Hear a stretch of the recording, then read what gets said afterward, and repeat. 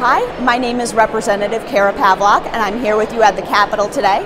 I wanted to talk to you about a couple animal rights bills that we passed this session. The first is Desmond's Law, and what Desmond's Law does is it appoints an advocate to protect the interests of the animal during court proceedings.